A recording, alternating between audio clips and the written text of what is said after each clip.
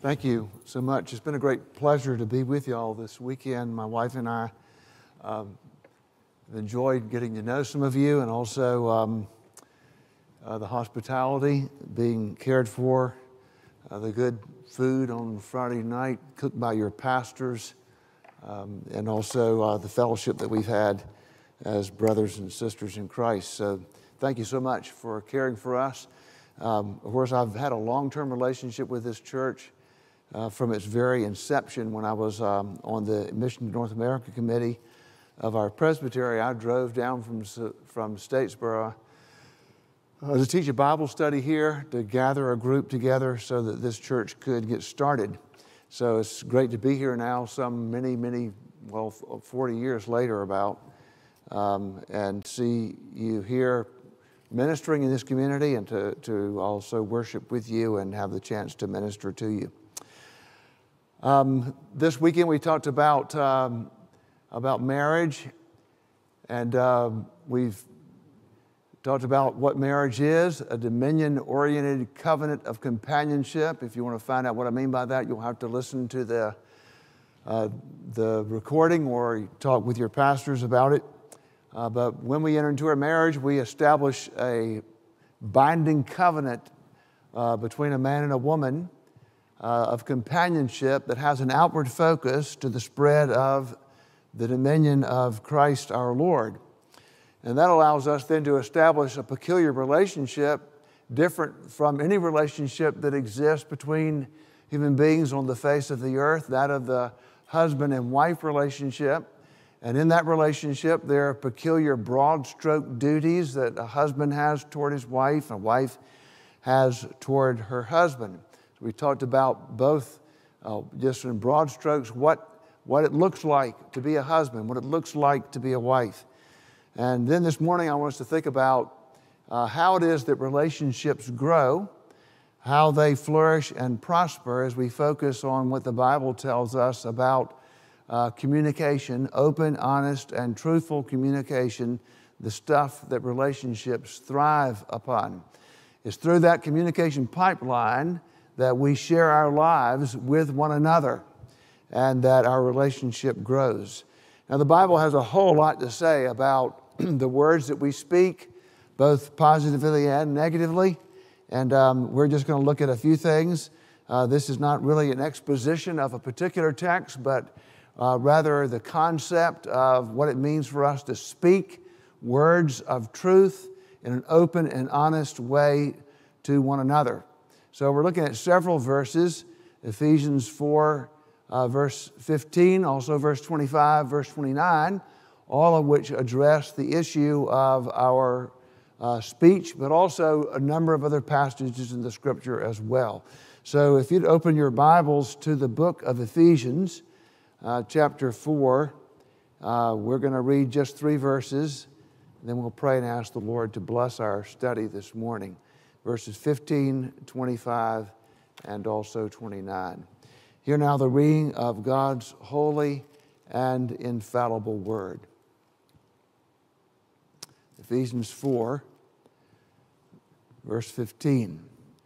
But speaking the truth in love, we are to grow up in all aspects into Him who is the head, even Christ.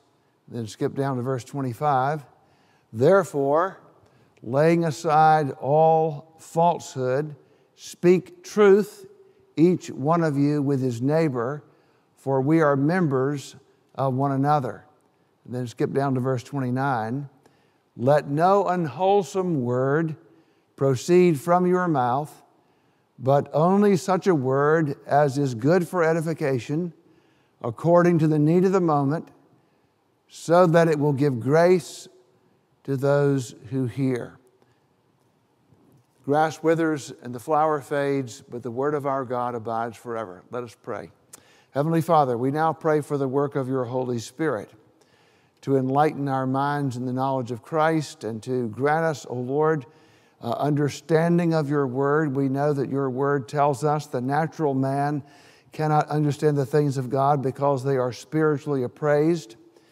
And so we pray, Heavenly Father, for the work of your Spirit to enlighten our minds, to grant us understanding, and grant us also, Father, the courage to apply the truth that we understand to our lives. Grant us hearts that desire to obey you. And we pray, Father, that you would transform us from the inside out, that we might reflect the glory of the very Savior himself, our Lord Jesus Christ, in whose name we pray. Amen. Now, those who study the art of communication tell us about 7% of what we communicate is verbal in nature, that is, the actual words that we speak. And then another 38% or so is in the tone of our voice. And then another 55% or so is nonverbal, our body language, so to speak. So you've often experienced this, I'm sure. You look at someone, they look like they're dejected, and you say to them, "What's wrong?" And they respond, "Nothing." Now, you heard the word nothing. That was the verbal aspect, the 7%. But everything else was telling you not nothing, but something. Something is not right. There are at least these three factors to consider: what you meant to say, what you actually said, and what you were understood to say. So perhaps you've heard this phrase. It sort of sums it all up. I know that you believe you understand what you think I said, but I'm not sure you realize that what you heard is not what I meant.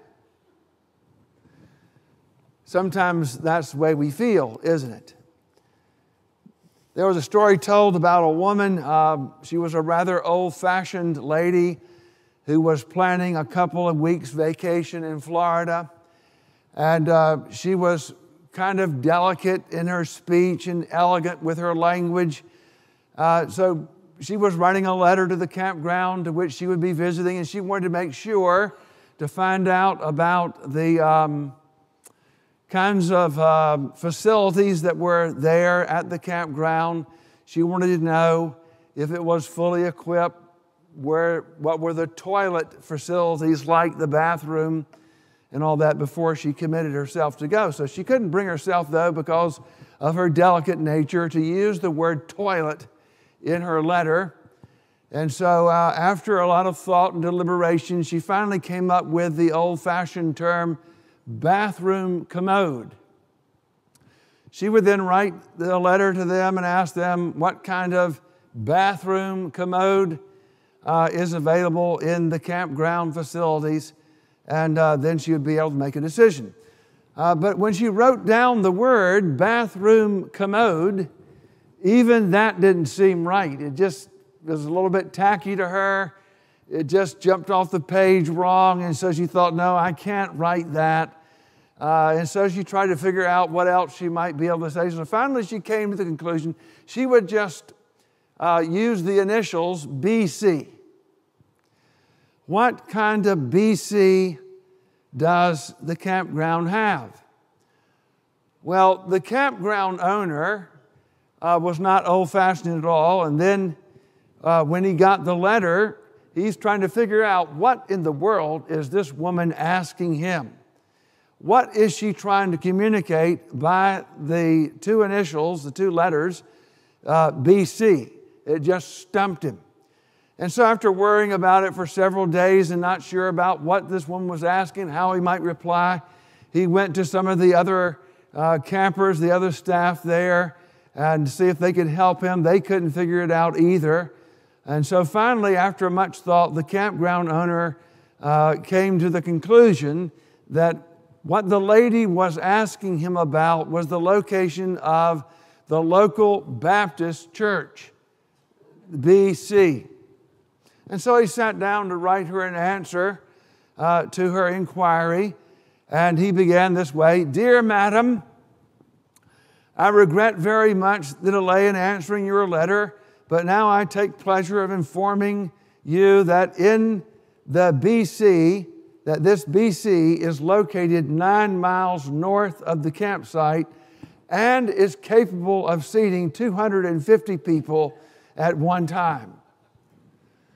I admit it is quite a distance away.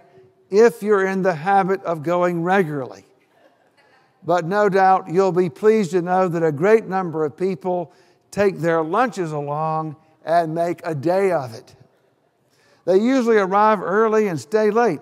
The last time my wife and I went was 6 years ago. And it was so crowded we had to stand up the whole time we were there. It may interest you to know that right now there is a supper planned to raise money to buy more seats. They plan to hold the supper in the middle of the BC so everyone can watch and talk about this great event. I would like to say it pains me very much not to be able to go more regularly. But it is surely not for lack of desire on my part. As we grow older, it seems to be more and more of an effort, particularly in cold weather. If you decide to come down to the campground, perhaps I could go with you the first time you go and sit with you and introduce you to the other folks. This is a really very friendly community.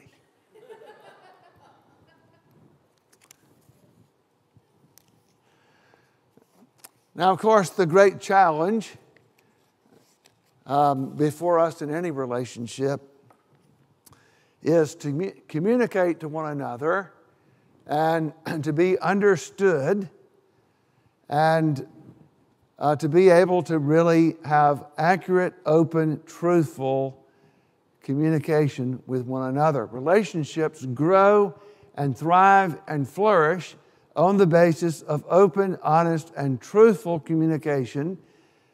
And a marriage relationship between a husband and wife is going to grow only insofar as the pipelines of communication are kept open and clear and clean between the two persons. Now, of course, the great challenge for that is that we have a great communication problem as fallen human beings. We are sinners, and thus we have a communication problem.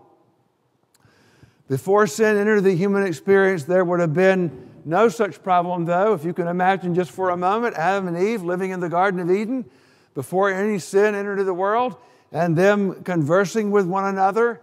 The Bible tells us that the Lord Himself would be with them in the cool of the evening, and they would have this opportunity to be together and this full, free, open, truthful, honest exchange of communication between man and woman and fellowship with God. They would have been able to communicate with one another without any difficulties whatsoever, without the fear of being misunderstood, without the challenge of being offended by some kind of statement made that was inappropriate in some way or another, without the fear or the obstacles that sinners have in communicating with one another, without the difficulties of a fallen, self-centered nature.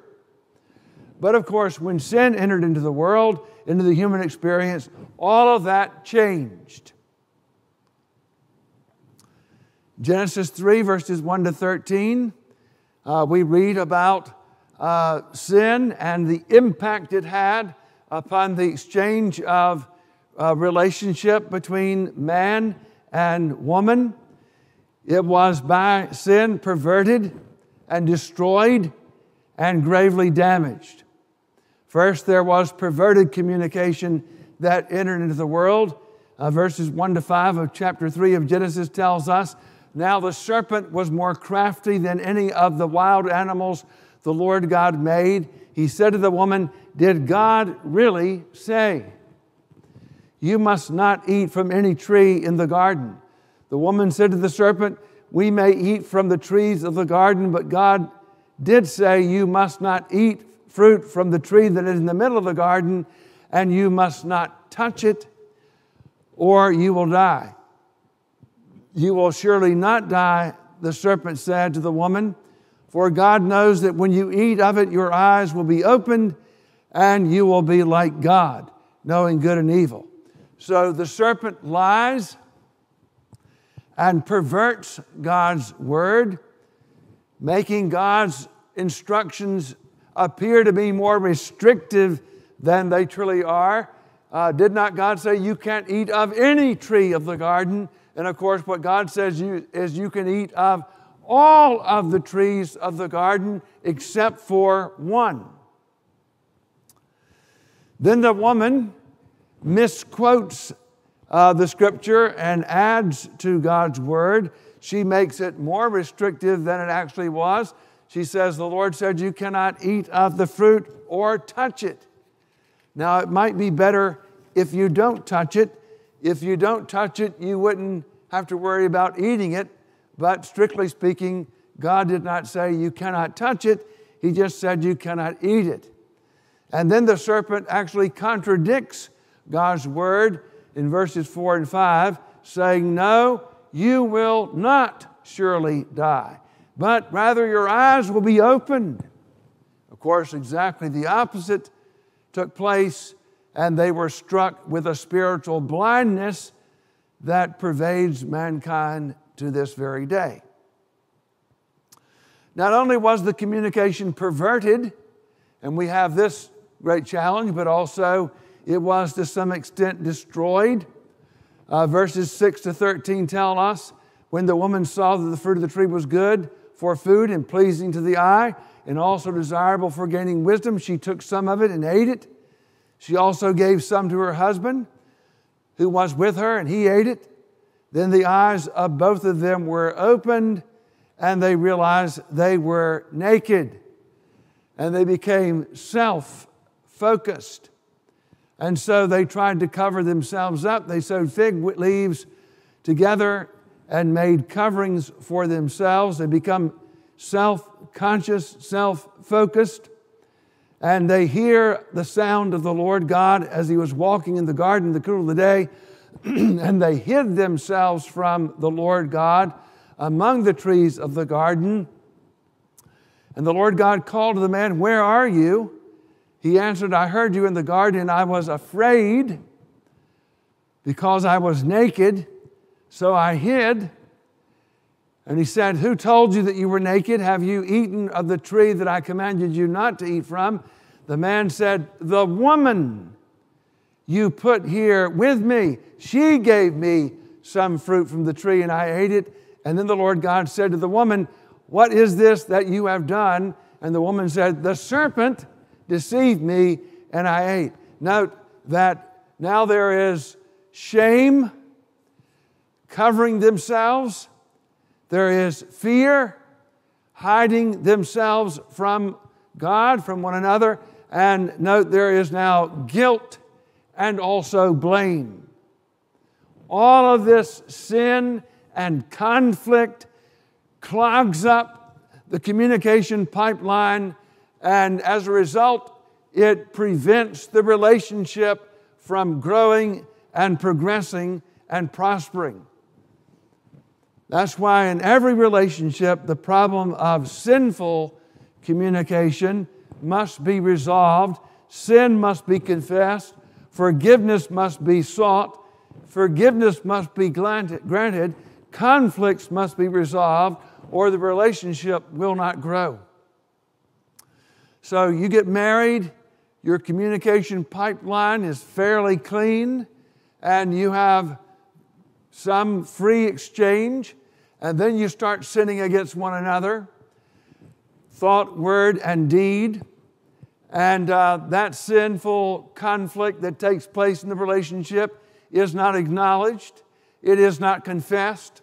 Forgiveness is not asked for. Forgiveness is not granted. And after 20 years or so of piling up one unresolved conflict after the other, you've got this veritable mountain of unresolved conflicts in your relationship, and the pipeline is clogged up. It's like plaque in your coronary arteries. And then suddenly there's a heart attack in the marriage relationship, and the marriage is dead. So there's perverted communication, and there's communication that's destroyed as a result of the conflict, the shame, the fear, the guilt, the blame. And then there's also this damaging and corrupt communication that becomes part part of the very life of the marriage itself.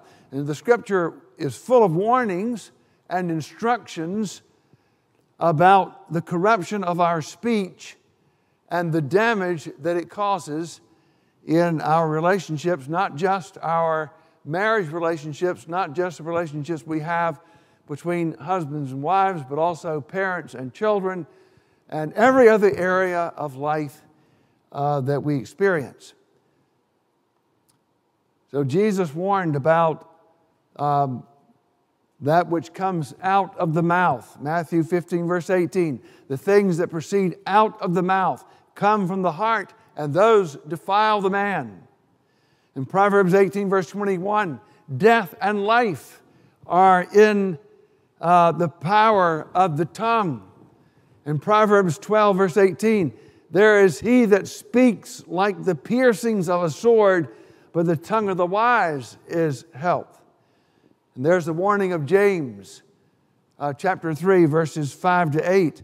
So also the tongue is a small part of the body, and yet it boasts of great things.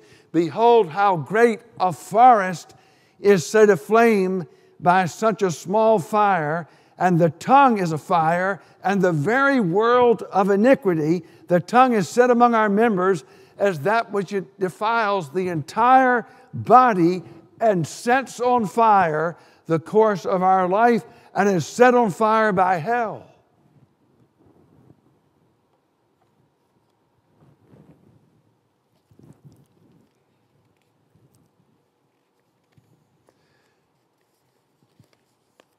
Some of the greatest damage that is done to a man's soul is caused by harsh and hateful and corrupt words spoken in hatred. And unfortunately, they often come out of the mouth of a husband toward his wife and a wife toward her husband. Slander, gossip, rumor, name-calling, and on it goes. The ninth commandment is the commandment that governs our speech. Thou shalt not bear false witness against your neighbor. The ninth commandment addresses the need for truth in all of our communications. The bearing of a false witness is to be contrasted with the bearing of a true witness. If you want to find out more about that as it's filled out in its varied applications, look at the larger catechism of the Westminster Confession of Faith, where it treats both that which the ninth commandment requires of us and also that which it prohibits. Bearing a false witness is what we normally call lying. Lying and deceiving speech is a great source of trouble and heartache in our lives. It is at the foundation of all betrayal, all treachery, all mistrust, all broken relationships. It is the companion to adultery and the first cousin to murder. It is at the core of our fallen condition of the human race. And you and I, as a result of our fallen nature, of our sin nature, of the corruption with which we are born with, inherited from our father Adam, are prone to lie. We don't have to teach children to lie. They will come about it very naturally and very easily and become very skilled at it very quickly. Every one of us is to some extent or another a liar. Now, I don't say this as a means of making you feel better about your condition before God.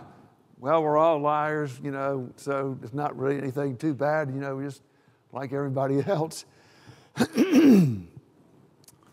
As though the fact that everyone has the same terminal illness could make it less deadly. The reason that I state that we are all liars is because it is a true evaluation of our sin-ravaged hearts. And unless we recognize that, we won't get at the root of the problem with a lot of our marriage difficulties. You and I, as a result of our sin nature, are prone to lie. It is the essence of the sin nature to lie. In fact, the very beginning of sin in this world is intertwined with lies. The road leading to the fall of man was paved with the asphalt of lies and the sticky tar of deceit. When Satan came to Adam and Eve, as we've already noted, he used half-truths, misstatements of fact, and out-and-out deceit to undo them. The 9th commandment reminds us of the requirement of our God. He is pure, unadulterated truth. Jesus said, I am the way, the truth, and the life. No man comes to the Father but by me. You are made after His image, and as image bearers, it is our duty to be as truthful as our Creator and reflect His truth to everything around us in all of our communication one with another. We are made in His image. Now, it's one thing to recognize the problem in the broad strokes, that is, that we are corrupt and that we are prone to lie, but it is yet another to recognize how it works out in the details of our lives. So I want you to note that there are many and varied motivations for lying that captivate us. You might be motivated to lie in order to cover up other sins. That's often what takes place. We lie in order to obfuscate, to cover up, to hide our sin. If a man commits murder, he may seek to cover up the murder by lying about where he was at the time of the murder. Where were you at 5 o'clock? And he has some made-up alibi, a lie to cover up his murder. A man steals something, he may lie when questioned about the crime. Did you steal this item? No, I did not. This is what Aaron did when Moses came down from Mount Sinai, and the people were dancing around this golden calf, and he said, look, what's going on? What are you doing? And he said, the people demanded it, and they gave me their jewelry. I threw it in the fire, and out came this calf. Sometimes the reason we're motivated to lie to cover up our sin, but it is futile, of course, to try and cover up our sin before the Lord God Almighty, because He knows all things. Nothing is hid from the all-seeing eye of the omniscient God. And it is said of Jesus in John 2:24-25, but Jesus would not entrust Himself to them, for He knew all men. He did not need man's testimony about man, for He knew what was in a man. That's why we are told as believers, if we confess our sins, He is faithful and just to forgive us of our sins and to cleanse us of all unrighteousness. And when we confess our sins, the word confess literally means to say the same thing as. We are not telling God something He does not already know. We are agreeing with Him concerning what we have done. We're acknowledging that, yes, what I said or what I did was wrong and sinful and displeasing in Your sight. And I'm asking for forgiveness. You may be motivated to lie in order to gain acceptance. There are certain people in your life that you want to accept you. Sometimes you may be tempted to lie in order to gain their acceptance or to keep their acceptance. You don't want to lose it. I'm not going to tell you the truth about me. I'm not going to tell you the truth about the situation you're asking me about, because I don't want to lose respect in your eyes. I want to save face in your eyes, and so I want to make myself look better than I am. I don't want to be honest about my sin. So we stretch the truth. We call it stretch the truth. Isn't it interesting, the statements we have? Stretch the truth. Or maybe you're motivated to lie in order to get what you want. You misrepresent yourself on an application so that you can get a loan. Or you could lie about your age so you can get some sort of license. Or lie to someone in order to give you what you want. Self-serving, destroying trust and relationship because of corrupt communication that is untruthful. Or you may lie because you're motivated to get back at someone, to spread a lie about someone in order to hurt them. This is what the chief priests and the Pharisees did toward Jesus. When they could not find something to accuse him of, they made up things against him. And we are told in Mark 14:55-59, many testified falsely against him, but their statements did not agree. They conflicted with one another. Then some stood up and gave this false testimony against him. We heard him say, I will destroy this man-made temple in 3 days and build another not made by man. But their testimony did not agree. Or maybe you might lie in order to escape responsibilities. It wasn't my responsibility, or I didn't have time to do it, or it's someone else's fault. I didn't hear you, Mom, when you said clean up your room, but really I just didn't want to do it.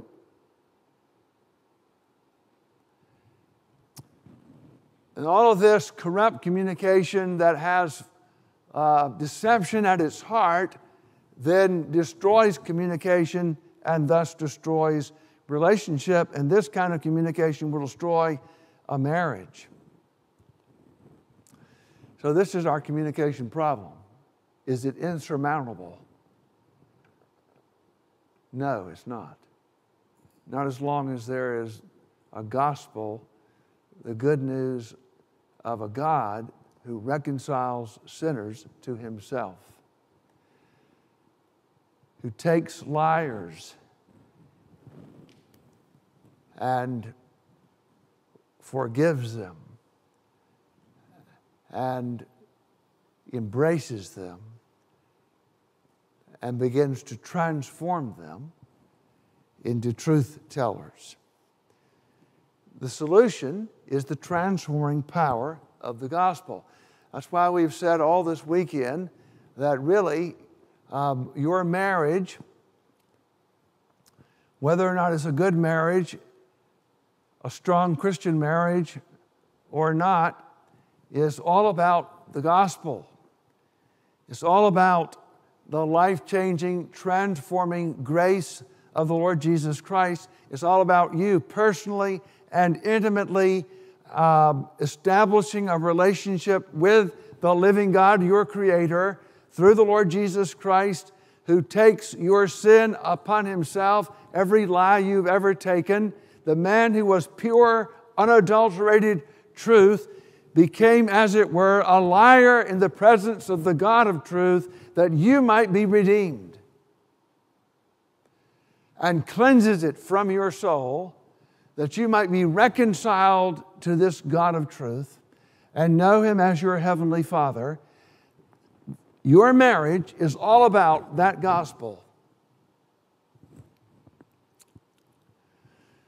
By the gospel, Jesus has taken away our rebellion, our guilt, our shame, and removed it from us. We are no longer in need of hiding from God or from each other. He breaks the stronghold of sin in our hearts and works humility in the place of pride. When we are converted, the Lord Jesus changes everything about us, including our speech, our communication. And we can begin to be open and honest and truthful in our communication without fear of God rejecting us And we can learn to be open and honest and truthful with one another and with our mates, our husband or our wife, without fear of being rejected by them, and knowing that God accepts us even if they might not. As believers, we would now be able to speak the truth to one another in love. And that's the Apostle Paul's command to us as brothers and sisters in Christ, as well as husband and wife in Christ. But speaking the truth in love, we are to grow up in all aspects in Him who is the head, even Christ. Therefore, laying aside all falsehood, speak truth, each one of you with his neighbor, for we are members of one another. We are no longer enslaved by sinful patterns of communication. We have been renewed by the grace of God and are being transformed into the image of Jesus. Thus the Apostle Paul exhorts us in Ephesians 4 verse 31, let all bitterness and wrath and anger and clamor and slander be put away from you along with all malice. This is the byproduct of the gospel at work in the heart of husband and wife. If you're a growing believer, you have a relationship with the Lord Jesus Christ, and you are receiving grace from Him, you're confessing your sin, and He's cleansing you, you're walking with Him, as it says in 1 John 1 verse 7, as we walk with Him, He is in the light. As we walk with Him in the light, as we're walking with Him, the blood of Jesus cleanses us of all our sin. We're in relationship with Christ. We're confessing our sins, acknowledging them, seeking forgiveness. He's granting us forgiveness. We have this relationship with our Heavenly Father. It is a relationship in which we experience the rich, immeasurable grace of God extended to us without measure, without limit. And then we turn around and we extend that grace to our mate just as freely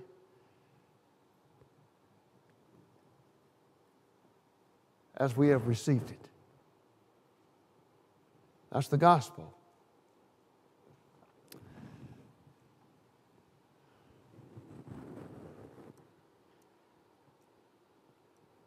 The grace of God will make you less self-focused,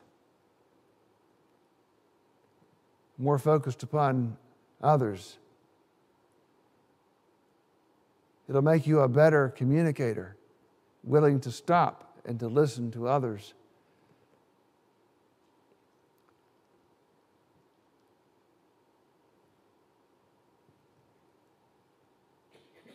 It will give you some guidelines by which to evaluate your speech toward your mate. Ephesians 4:29 is a good test for everything that comes out of your mouth. It's a good test. Ask yourself, this is a fourfold test that you can apply to all your speech, but especially to your mate. Let no unwholesome word proceed from your mouth, but only such a word as is good for edification, according to the need of the moment, that it may give grace to those who hear. Here's a fourfold test. Is it wholesome? Is what you're saying wholesome?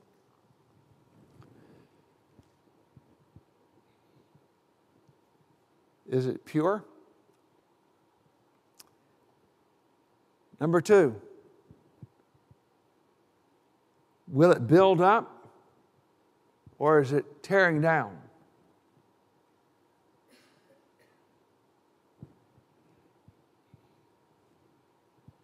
Number 3, is it appropriate? Is this the time to say it, and is this the place to say it? Sometimes, you hear about something your kid did, and you're just waiting for a chance to let him have it. And the only time you have a chance to let him have it is when he sits down at the table for dinner and then the bomb gets dropped. Is that the right time and the right place to confront someone with their sin? Is it appropriate? And lastly, will it give grace? That it may give grace to those who hear. Now, this is our hope in the gospel. It is the restoring power of Jesus in the gospel. So that as we are aware, the Holy Spirit convicts us of sin, and we are aware that in some way we have spoken harshly or unkindly or in some ungodly way to our mate, and we are convicted of our sin. We go to our mate and we say, honey, you know what? What I said to you was not pleasing to God. It was impatient. It was sinful for me to call you that name. And I need to know, will you please forgive me? And grace, having been forgiven by my Heavenly Father, I'm asking for forgiveness from my wife, and my wife, being my sister in Christ, looked at me and says, because she knows she's a sinner, she says, yes, honey, I forgive you. And the pipeline is clean, and we keep it clean. We don't carry around 30 years' worth of unresolved conflicts. However little they might be. You know, plaque doesn't have to be a big chunk. It can be little plaque, just added up over 30 years until you squeeze the capacity of the artery to carry any blood through to the heart and to the other organs of your body. And so it's all about the gospel. Jesus is the perfect embodiment of what it means to communicate openly, honestly, truthfully. He is the Word of God incarnate. He is the perfect communication of God, from God to us. In Him there is no hypocrisy or falsehood, no deceit. He always speaks wholesome words, always to build us up, always appropriate, and always full of grace. John 6:63, Jesus says, the Spirit gives life, the flesh counts for nothing. The words I have spoken to you are spirit, and they are life. May it be so in our communication to one another as husbands and wives.